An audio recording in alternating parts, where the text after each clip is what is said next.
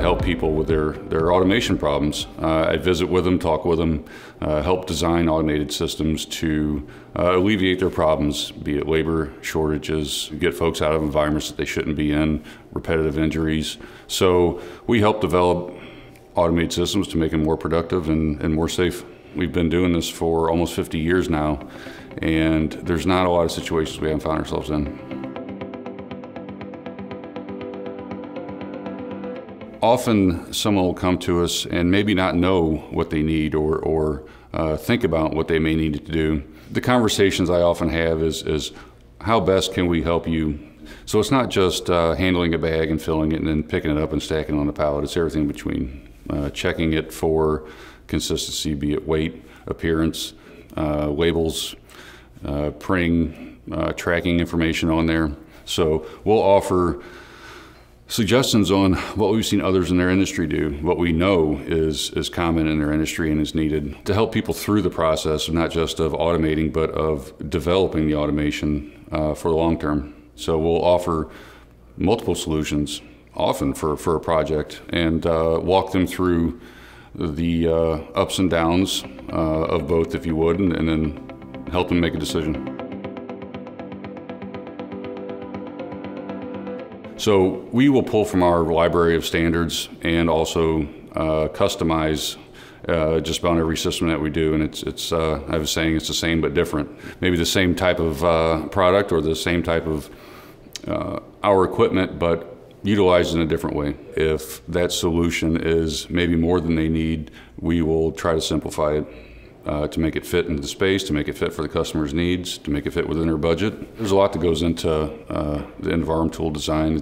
It's product variants, how many different products are going to run, what is the product. Packaging types, most common for us, and probably what we're known most for is bags.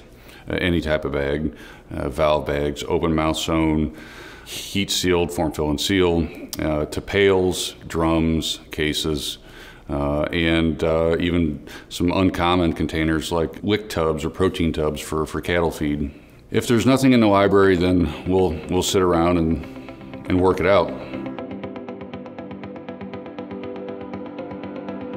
We are able to work in almost every imaginable environment. We are often in the dirty, the heavy, the dangerous, explosive, the type of environments that people don't want to work in and shouldn't have to work in. The simplicity of our designs limits the points of failure and limits the touch points for maintenance, for adjustability.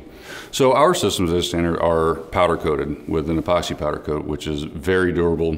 We have found that it holds up in every environment that we have found ourselves in to date. We have gone through lengthy testing, soak testing, in battery acids, in salt water.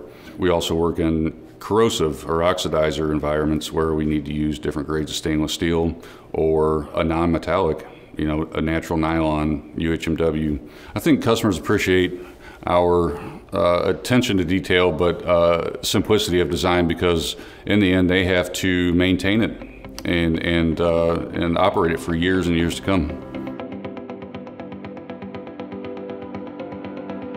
I believe what sets us apart is our dedication to our solutions and to our customers.